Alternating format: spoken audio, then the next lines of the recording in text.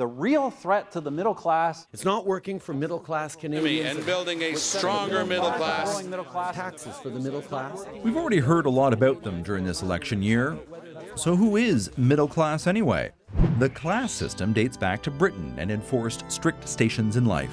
Today it's more of a state of mind, usually linked to income. Strictly speaking, according to Statistics Canada numbers, if we divided taxpayers into 3 equal groups, the low-income earners would be those making less than about $20,000 a year.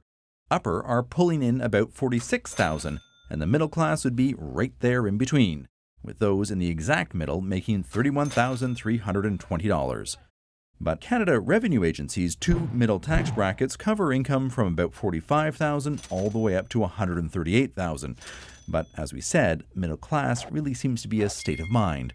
A Polaris survey done late in 2014 found 88% of people making more than $100,000 a year identify themselves as middle or working class.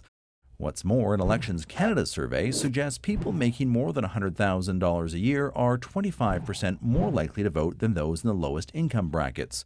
When you're a politician casting their net for votes, that would seem to be the best pool to aim for.